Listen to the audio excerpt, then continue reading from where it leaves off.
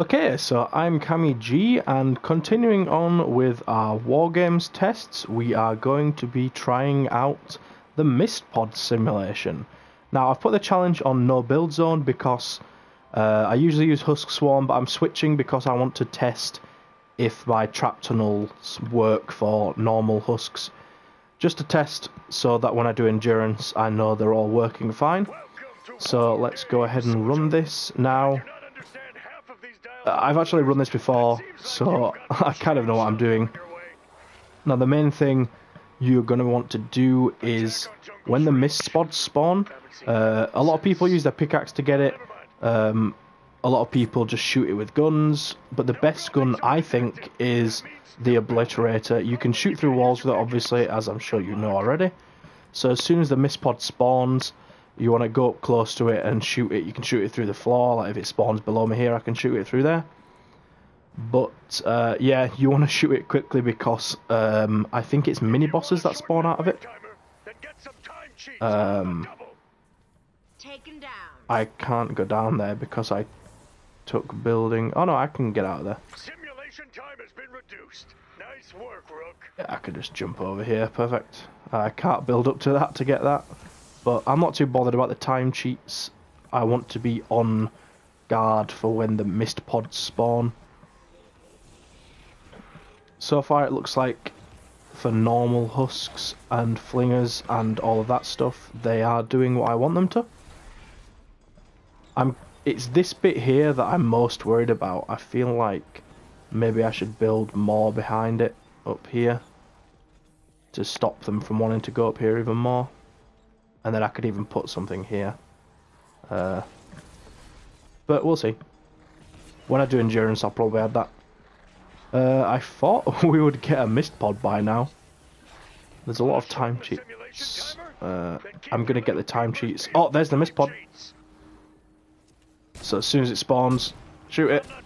3 shots, got it. Perfect. Very quick, very easy.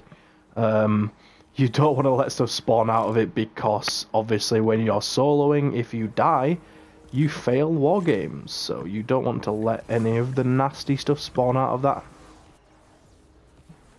So you've just got to keep your eye out for it, basically. It does tell you when it spawns, I think, but it can be hard to find sometimes because it doesn't show through, you know, it doesn't show the health bar through build, like, for example, the Storm Shield health bar, that sort of thing. So you have to find out where it is pretty quickly. It seems like they don't come too often, which is good news. Oh, so another one spawned. Oh, it's right behind me. Where is that? Down there. Let's see, we can shoot that from here. That's the usefulness of using the obliterator. You can just shoot it through stuff. Oh, that's perfect. So yeah, that's a tip for you there if you're wondering about how to do this well. If you're wanting to do this, you know, you might even want to do it over and over again. That's up to you, I guess. But yeah, just whack an obliterator out. It's the easiest way, I think.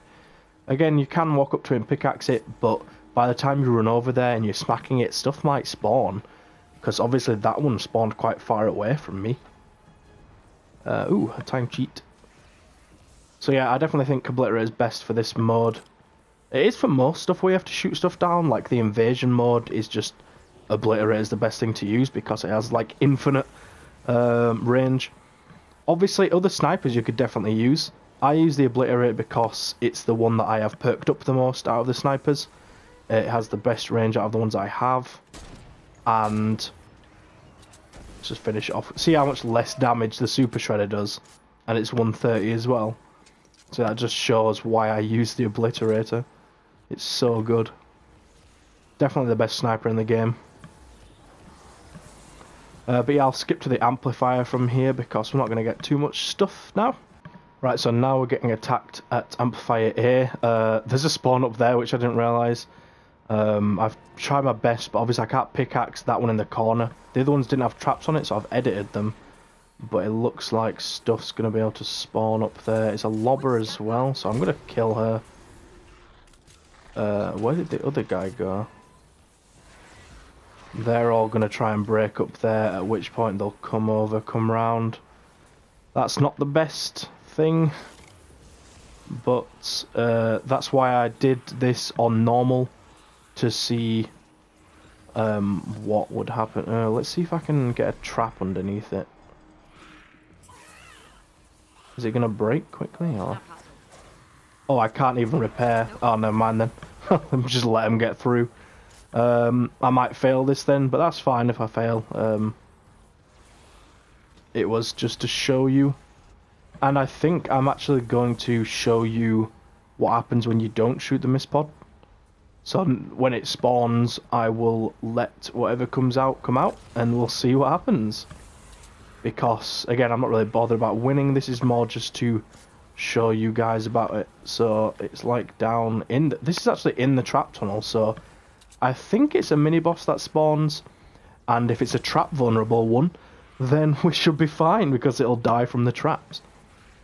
But yeah, we'll allow it to spawn. Oh, you can see on the right there in the mission thing, it says destroy mist pod, 10 seconds left. And if you don't, then I'm guessing it's hard to tell where it is. Ooh, what's below here? Oh, that's where it is. Oh yeah, so it's a... Is it trap vulnerable? I can't tell, it's not showing the information about it. Surely it's trap vulnerable, right? But the difference between this and other stuff is... Oh wow, the amplifier's nearly dead. Yeah. It's because all the stuff came over. But yeah. Only one epic mini-boss spawns. I guess I got lucky with it being trap vulnerable. If you don't get lucky, you know, it could come after you and kill you.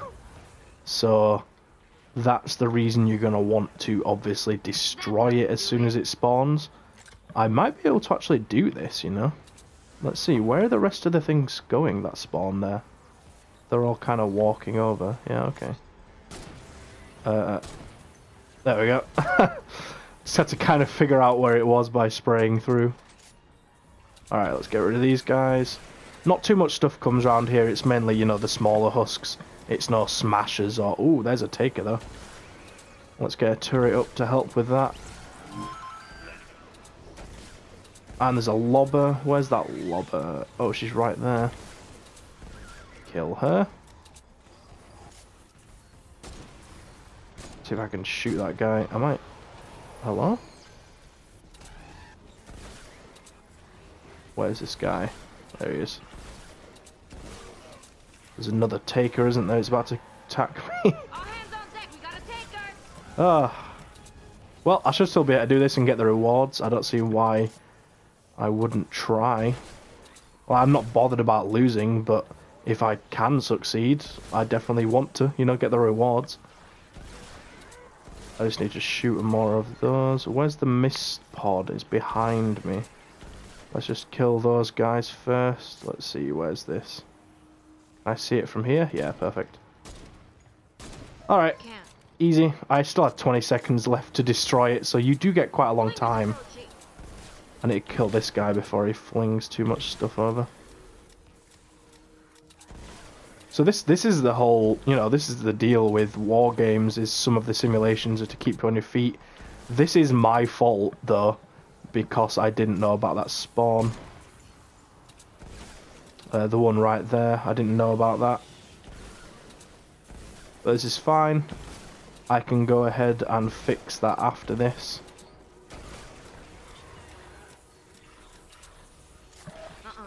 I haven't edited the Stonewood videos yet either, so I can go ahead and put a note when I do it to you guys, just saying not to cover that bit up. I'm not really sure what we could do there, because we need to stop them from wanting to walk up here, so we could just block that a couple of times. And then, if we, you know, open this bit up, hopefully they'll just walk down into the trap tunnels. Hopefully, anyway. But who knows? Sometimes husks do weird things. Oh, there's a mist pod, I didn't even realise. Where is that? Like in here? Nope. I still had 15 seconds left and I hadn't even noticed there was one there. Oh, awesome. Alright. 30 seconds left. We got this. I'll just put a turret out, get rid of some of these guys. Go ahead and get these with shockwave. Awesome. Well, there you go. That is the mist pod simulation. Obviously, this trouble here wasn't because of mist pods.